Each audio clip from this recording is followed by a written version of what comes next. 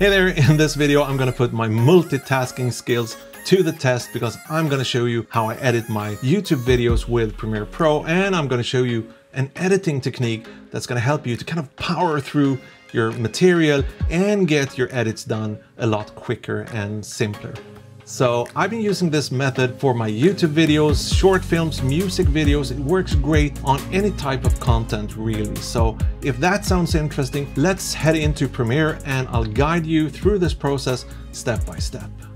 So let's go ahead and start with our BRoll, because there's a couple of things we need to have set up before the magic kind of happens. So what I like to do, I like to highlight my BRoll folder like this.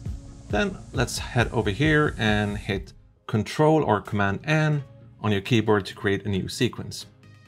I'm gonna name it BRoll Sift, because we're gonna do our culling or sifting of our BRoll on this sequence. So yeah. Since we had the BRoll folder selected, the BRoll sequence ended up inside that folder along with the footage. And that's just a little trick that will help you to keep everything more organized and a bit more tidy. Now let's select the first and the last clip in the folder by holding down Shift and then grab the first clip and drag them all to your timeline. If you don't do it like this, for some strange reason, they oftentimes end up in some sort of random order. I have no idea why, but trust me, grab the first clip and it will be all right from there, okay? Now, I have a custom preset, but if you're not planning on changing your aspect ratio or slowing down footage, then you can let Premiere decide the best settings for you. For this part here, I'm gonna keep my existing settings. Sorry, Premiere, I know you're only trying to help. Now, once we have our BRoll on the timeline, I usually scrub to the first part of the video where I hold up my little color checker just to make sure that white balance and framing and everything looks okay. If there's something slightly off, it usually gets a bit distracting throughout the rest of the edit. So in this case, we can see that there's some black bars on the side of the frame. So just let's go ahead and punch in to maybe 103. And since we're cutting a bit of the top and the bottom of the frame with a 2.1 aspect ratio, let's adjust the framing a little bit as well. This looks, yeah. And maybe just do a quick tweak on the highlights and contrast, and maybe add a little vibrance as well. Then I just copy those settings by hitting Control-C on that clip and highlighting the rest of them like this and paste attributes. And now we have all our correction done to all of the clips and everything is pretty much ready to go. Now let's create a second sequence, and I usually call it something like main because this is the timeline or the sequence where we're actually going to build our finished video on. Let's drag the BRoll sequence down below our main sequence like this. And now the fun begins. Let's expand the audio track by double-clicking on this place here. And now we can see our waveforms way better. And the waveforms is telling us where we made mistakes or where there's silence in between different takes. And this can help us move through the content or the material a lot faster. So we can see that this thing here is our intro. And what I like to do, I just put the playhead at the beginning of the intro and hit Control or Command K to make a cut. And then just move the playhead back here to the end of the clip and hit Control K again. And now we can move that clip up to video track number 2. And this kind of helps me with two things. It helps me find the selected clips if I'm scrolling back and forth.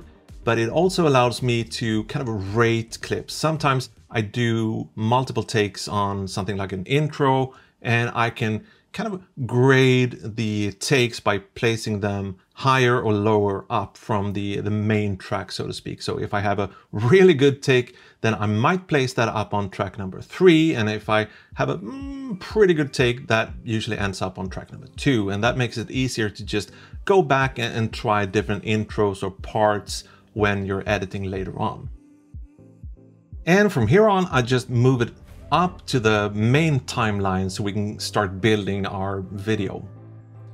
And with that done, let's continue. And I know that this is the next part where I start talking about the product, but I do remember making a mistake the first time. So by looking at the waveforms here, I can see that this one here is the one that I made a mistake and did a retake later on here. So let's cut the good one and move that up here and place it after our intro. Voila.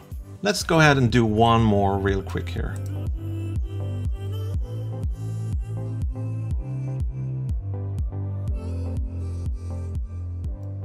Just like so, up there, boom, done.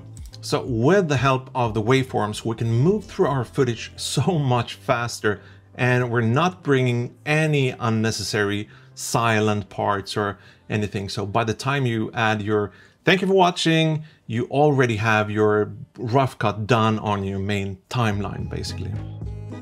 Can I give you guys a little bonus tip on top of this right now? So whenever I'm doing a take and I felt that take felt really, really good, I usually tap my microphone 2 or 3 times like this. That shows up on the waveforms like giant spikes, so it's super easy for you to find that specific take with those giant spikes on the waveforms. And I use the same method for all my B-roll footage, or if there's a B or C camera or footage from a different location, everything gets its own little sequence and timeline. And just like we did with the A-roll footage, we highlight the correct folder to make sure the sequence files ends up together with the footage that's actually on it, just to keep everything a bit more organized and easier to get a quick overview of things. And don't forget the rating system that we talked about before, by moving your selects up to track 2 or 3 depending on how juicy and how epic they are. Sometimes you may have 2 similar takes of something, but you want to use the best one at the beginning of your video, so you know the one on track number 3 is the one that goes first in your video if you want to front load it and have all the juicy stuff up front. And from here it's pretty straightforward. I usually go through my A-roll to make sure there's no long breaths, to cut those out along with the ahs and ums and things like that.